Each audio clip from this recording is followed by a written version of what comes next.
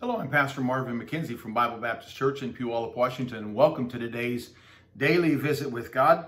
I'd like to read to you out of Genesis chapter 21 and verse 1.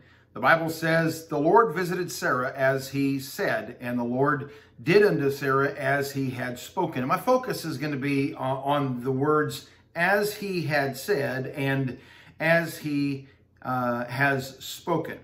So what God had said was impossible from every human point of view. Sarah herself had already laughed in disbelief at what God had said. Abraham and Sarah had done wickedly in the matter of Hagar because they couldn't see how God could keep his promise. And yet here it was. God had done as he had said. Sarah indeed had given birth to the child Isaac, despite their old age, and despite that it was past the manner of women with her, and despite their sins in the past, and despite their disbelief in God's word, God had done as he had spoken.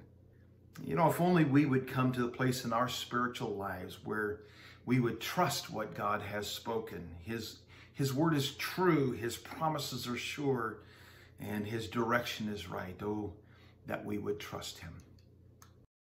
Hey, I want to ask you, if you enjoy these daily visits with God in video form like this, would you do me the kindness, number one, of subscribing to my feed on Rumble, and then number two, of sharing this so that other people can see it. If you'll just go to the Rumble site, click on the link that you're watching this video, it'll take you to Rumble. You'll need to probably make your own account there, but then you can subscribe and you'll get these videos as they come out delivered to you personally.